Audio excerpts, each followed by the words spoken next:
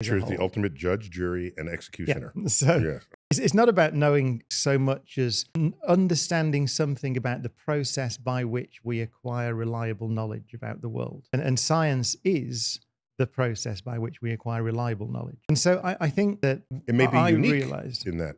well, it's, yeah, in the sense, I think in a sense that nature is there, whether the job of the scientist is to find out how it works. And it, of course, as Richard Feynman and many others have famously said, it doesn't care who you are or what your opinion is or how popular you are or how many votes you got or anything, how much money you've got. It just doesn't care. So in that sense, I think it is a unique pursuit because the standard by which your opinion is judged is external to us. It's nothing to do with humanity. Nature is the ultimate judge, jury, and executioner. Yeah. So, yes. So I think I became involved initially just on that very narrow idea that we wanted to make sure that people understood what we did and what the value of it is. And then that branched, that became bigger and bigger in my career and branched down to television and live shows and all sorts of things. But it came from that.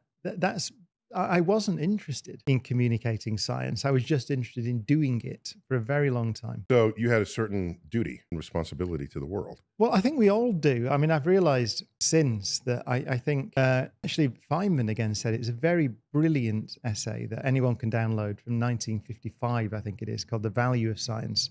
It's just 4 pages and it's there. It's on Caltech's archive, I think. And in there, he says that it is our duty as scientists, our duty, knowing the great value of, he defines science as a satisfactory philosophy of ignorance, which is a beautiful, just merely satisfactory. It's a philosophy of ignorance. You start out from not knowing. And he said the great value of the satisfactory philosophy of ignorance, the great value of freedom of thought, to proclaim that freedom and to try to protect it for all coming generations, he essentially says at the end. So, but I like the framing. It is our duty as scientists to do that, as well as do our job, which is to find things out about nature. About the natural world.